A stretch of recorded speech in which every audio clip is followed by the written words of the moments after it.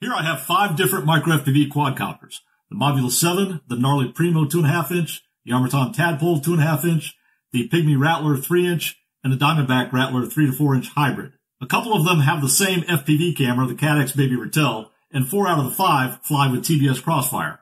But there's only one thing all 5 have in common, and that's an all-in-one flight controller, also known as a Whoop flight control board. This is where the flight controller and the ESC are combined all in one board. Not so long ago, these were only used for Whoop-type quads with tiny motors like this. Just within the past year, we've seen these types of all-in-one flight controllers get beefier ESCs with higher voltage ratings, like this BetaFPV F4 V3 all-in-one Whoop flight controller with a 20 amp 4-in-1 ESC that I have on all 3 of these quads. And it works great.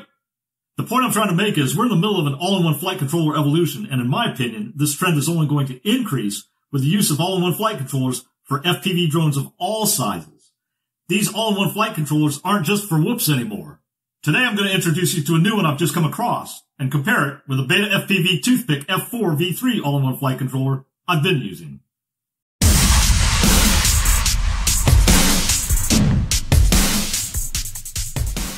This is the Flywoo GOKU GN745 F7 all-in-one flight controller.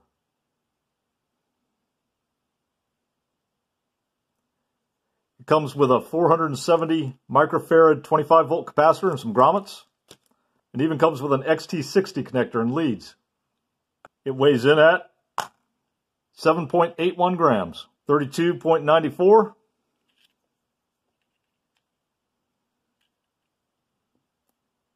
$32.94. The mounting holes are your standard 25.5 by 25.5. It's got 2 different BECs for 5 and 9 volts. It's got a 3.3 volt pad over here. It's got an 8 megabyte flash black box chip and a barometer. It takes 2 to 6S power input and has a 40 amp continuous current rating. It's got an 8-layer PCB, which among other things means it's going to be more durable than others.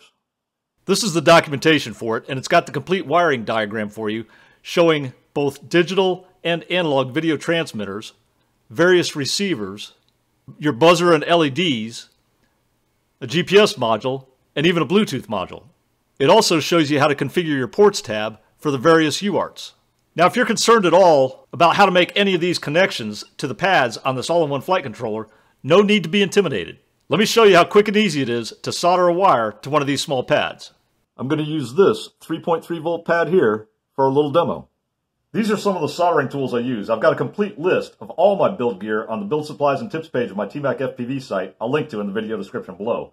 First, I always set my soldering iron to 475. That's what I found works best for me, soldering these micro FPV drone parts. I use a narrow pointed tip rather than a flat one. Next, we tin our solder tip and wipe it down with a wet sponge. This makes it shiny. Then we tin our bare wire with a little solder.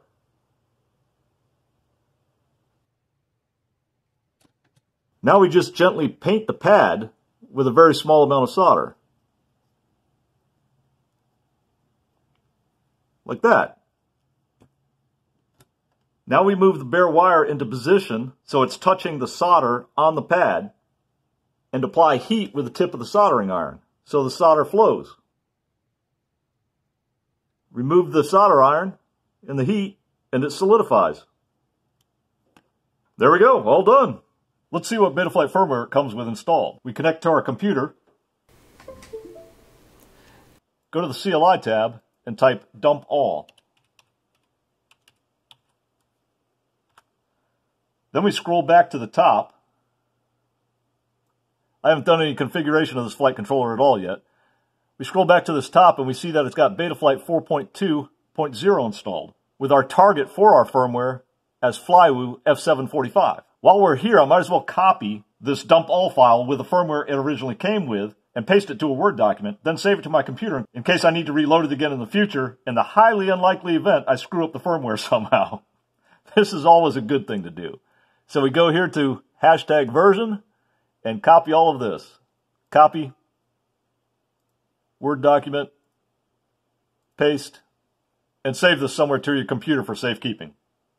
This firmware that it comes with, 4.2.0, should work just fine the way it is, and there's no need to flash it with any other newer version unless you know for a fact by reading the version release notes there's features on a newer version of Betaflight you need or you want to have. I mentioned earlier I was going to compare the Flywoo GN745 all-in-one flight controller to the BetaFPV F4 V3 all-in-one flight controller. I thought while I was at it, I might as well compare all four of the flight controllers I recommend on my website for your micro FPV drone build.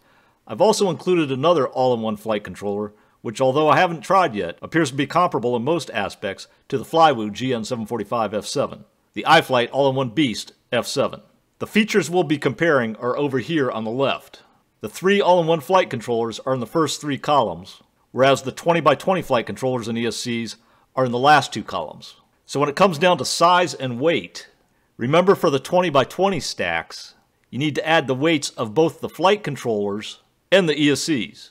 So with the all-in-one flight controllers, you're not only saving weight, but you're also saving space with one board instead of two, which means if you have a frame that allows you to lower the top plate by using shorter standoffs, such as any of my Rattler frames, you get the added benefit of saving weight with the shorter standoffs as well. With regards to power input, I run 4S on all of my micros with at least 2.5-inch props, so all of these meet that need.